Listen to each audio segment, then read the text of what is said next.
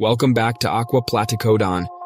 In today's episode, we're looking at a scam that targets homeowners needing repairs, appliance repair scams.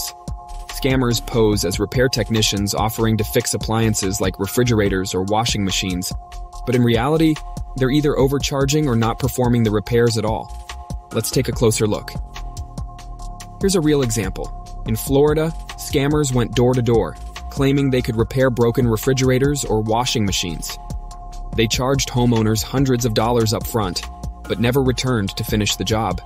In some cases, they even damaged the appliance further to force homeowners to pay more.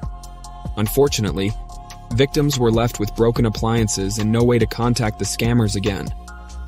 To protect yourself, always research any repair service before agreeing to let them work. Ask for licenses or credentials, and get multiple quotes from verified technicians. Never pay the full amount up front before the repair is completed. Thanks for watching Aqua. Stay tuned for more videos in our series on door-to-door scams, where we cover topics like fake neighborhood watch programs and debt relief scams.